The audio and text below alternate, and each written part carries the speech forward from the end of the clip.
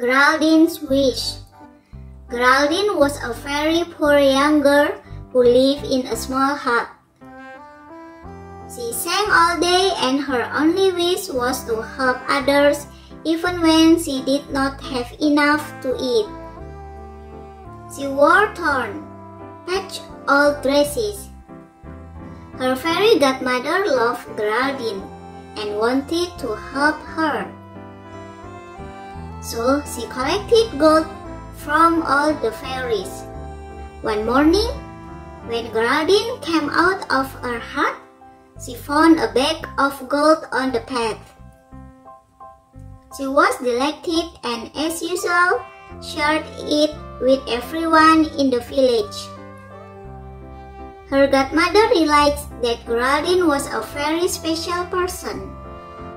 She deserves to be a fairy, she said. All the fairies agreed. She can make others happy because she is kind and generous like a true fairy. One day, Geraldine was greatly surprised when she was whisked off to fairyland and became known everywhere as the kind fairy.